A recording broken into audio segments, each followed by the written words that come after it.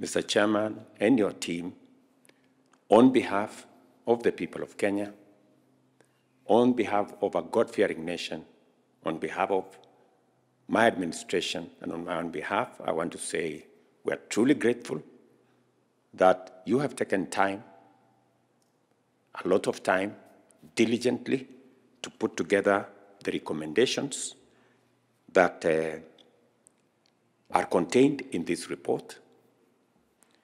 I will, with dispatch and without wasting time, take the measures to ensure that we progress the good work you have done so that we can do what we all want. We can protect our right to worship God in all the ways that we choose to, and we also safeguard that freedom of religion in a way that recognizes our diversity, but also brings responsibility to the exercise of that freedom. The abuse of religion, the use of religion to carry out very anti-religion things is what got our attention as a nation. And I'm very happy that you have been diligent as a task force. You've taken time, you've traveled different places, you have received memoranda from different groups and sections and sectors, and you have consolidated the thoughts, the ideas, the perspectives of many Kenyans into this report. This report is very important to us as a nation. It is very important to me as a leader who values religion. And therefore, we will be taking the next steps in making sure that the good work you have done so far translates into what will do two very important things for us. Number one is to protect our freedom of religion in Kenya, to make sure that we safeguard the place of religion in our country, and to also make sure that that freedom is accompanied by protection from those who want to abuse religion for other reasons. The next steps on the discussions on the policy framework that you have suggested, on the legal framework that you have suggested, will be informed by the broad views, perspectives, ideas, suggestions from the people of Kenya. Because public participation is now part and parcel of our legislation framework, of our policy framework, and of all government interventions and interactions with. Mr. Chairman.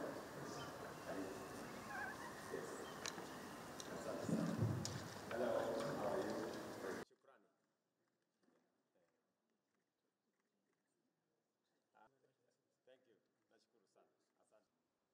For your confidence in us and for the awareness of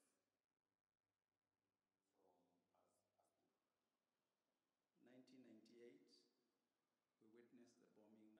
Other civil outfits in this country, and to formulate. And it was very difficult to speak the charge. We had 13 bodies.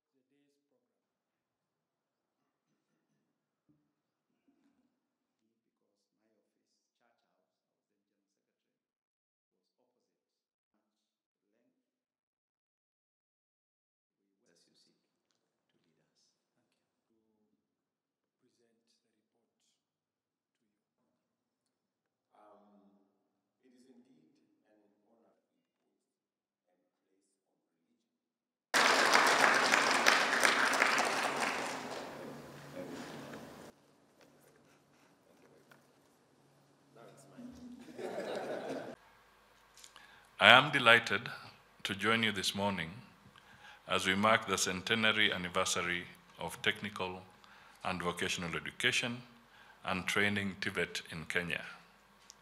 We are here to celebrate the remarkable milestone we have achieved in our journey to empowering our youth, fostering innovation, and driving economic growth through skills development.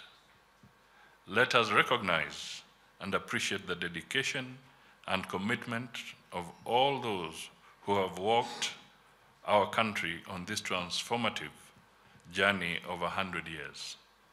We particularly pay tribute to the visionary missionaries who established the first technical schools.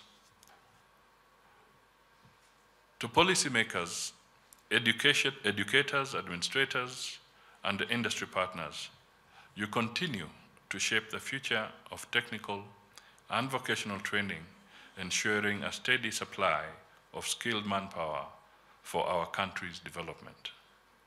Our presence here gives us an opportunity to reflect on where we have come from, what we have achieved, and the lessons we have learned along the way to enable us to chart the way forward for the next century and beyond.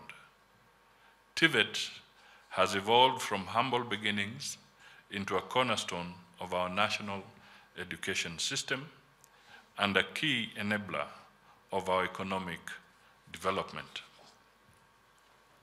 The journey of 100 years started from humble beginnings with the establishment in 1914 of the first informal government school for Africans, known as the Government African School in Machakos for vocational trades.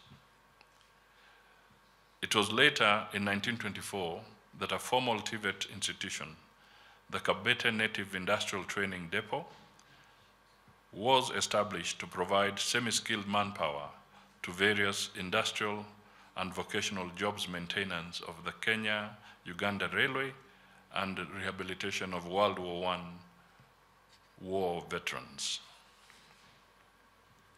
From the first seed, TVET has expanded to a network of 2,401 institutions across the country that produce skilled and competent technicians and technologists for all priority sectors of our labor market. We have TVET institutions in 238 constituencies, covering over 80% of all the 290 constituencies. That now really is the celebration of these 100 years.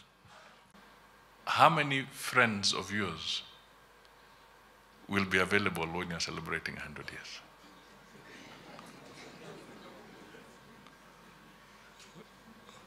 You will find that literally there'll be none. So where does the fun come through?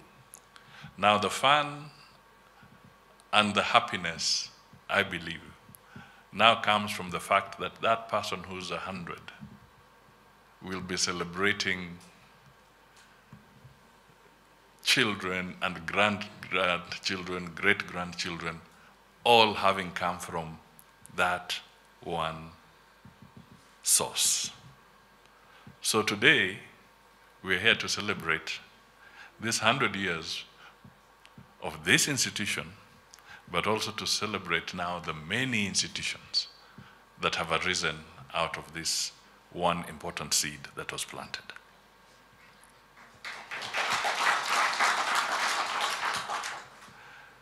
If my father was alive today, he would be 2 years short of this institution. And I bring that up because he was an educationist, and when we were young, I know he interacted with this institution at that time while he worked for the Ministry of Education.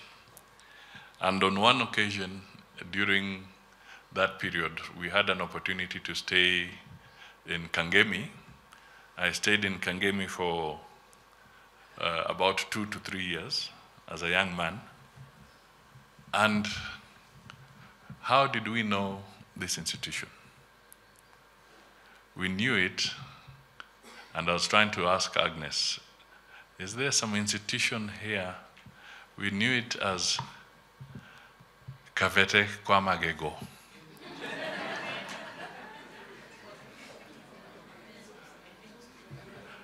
Because I think not too far from here, there was a dental clinic. Is it opposite the road or something? Is it somewhere? Nightingale, somewhere here. Mountain View. So when we would grow up, when they would make reference, they would make reference to the place where you go for treatment, to have your tooth dealt with, either uprooted or fixed. So that is how then they would market the institution. Yet, that was a very small component, and this is the big institution. So today, as we celebrate these 100 years, we really now must market the TVETs. We should not associate the TVETs with Magego.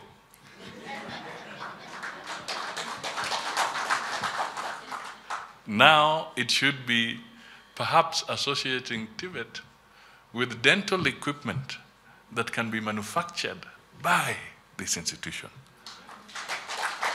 So that there's a whole reversal on how we look at TVETs and how we want to help in promoting this very critical sector of our economy.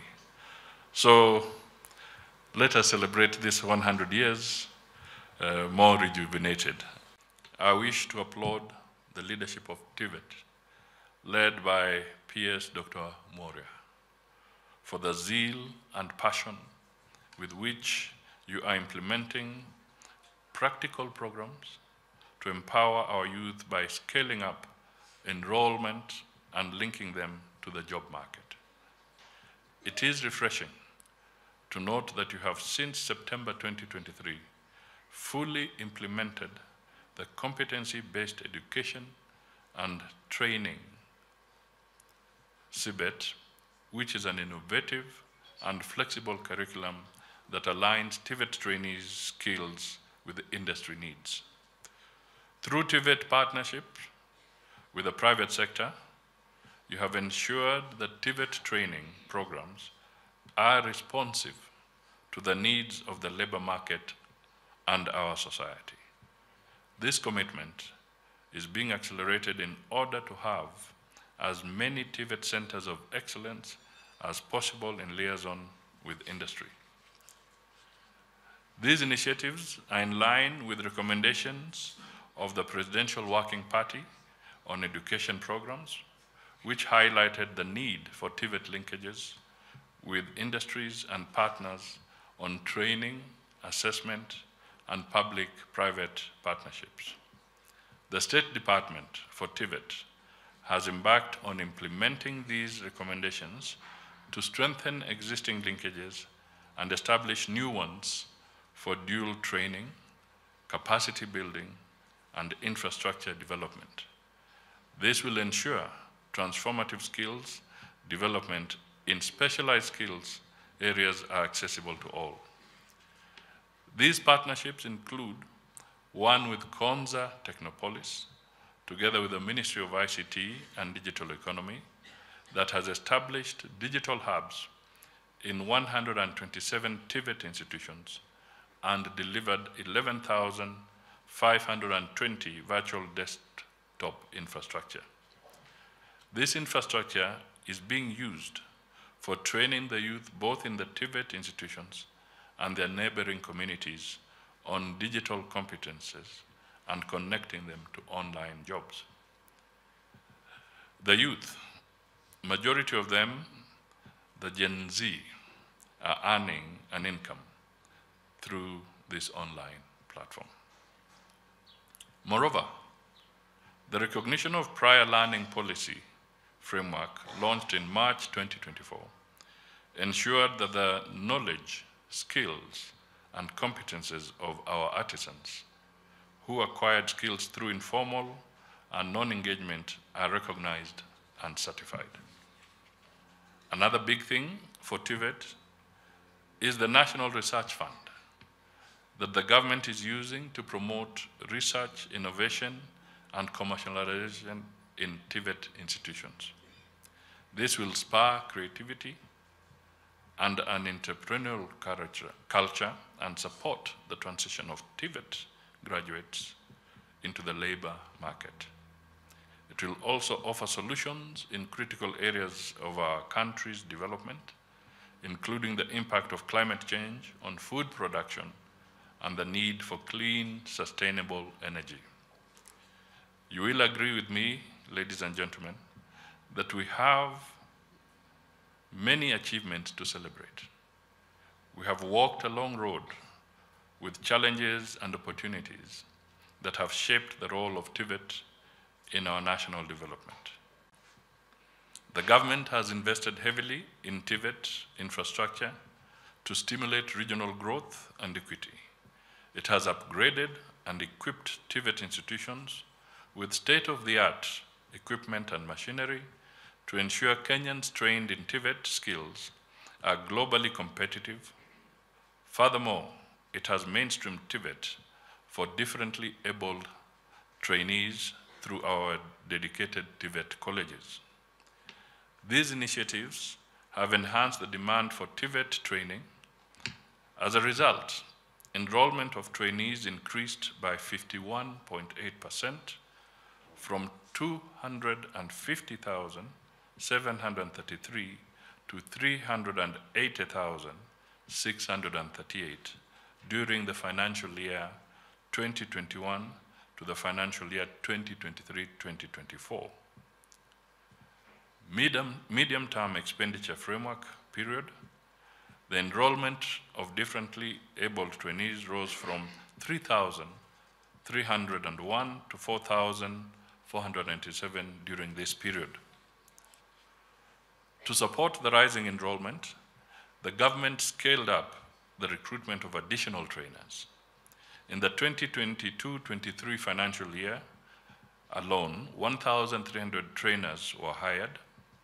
Recruitment of another 2,000 trainers interviewed during the 23-24 financial year is at an advanced stage. The government's scholarship program, focused on the trainee, has ensured equity and inclusivity by providing grants to needy students.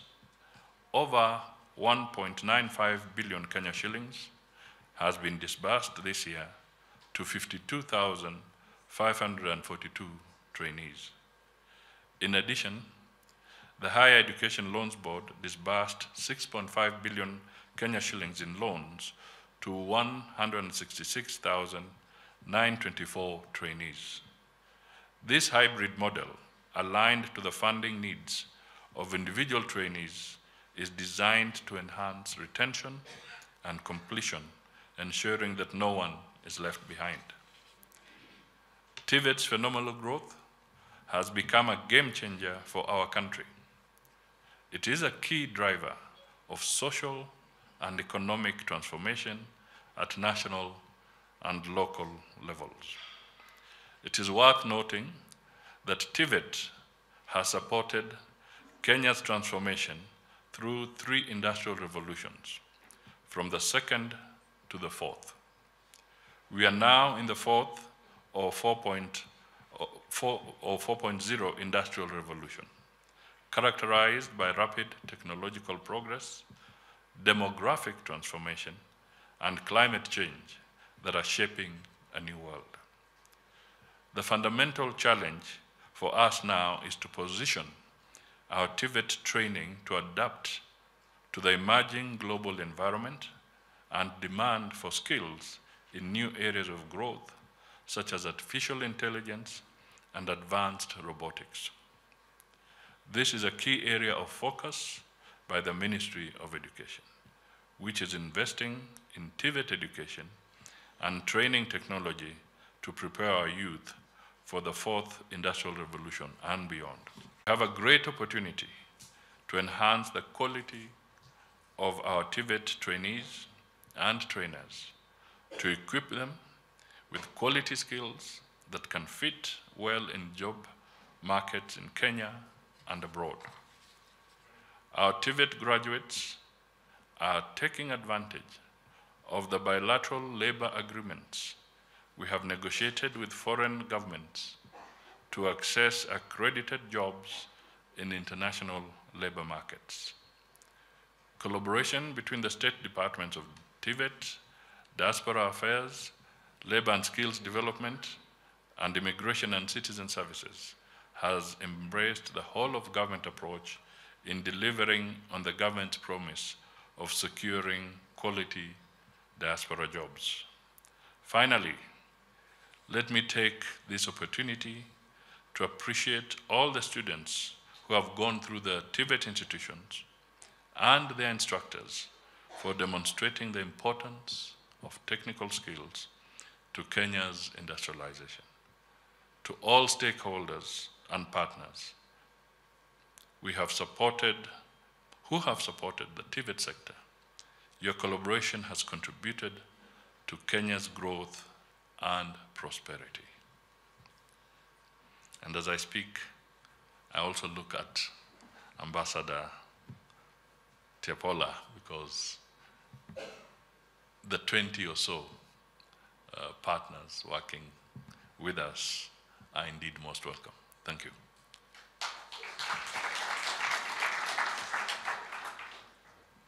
So let these centenary celebrations renew our joint commitment to advancing technical and vocational education in Kenya. TVET will be an important catalyst for transforming Kenya into a newly industrialized nation. Congratulations to all of you who have been part of this transformative journey. Asanteni sana, and God bless TVET.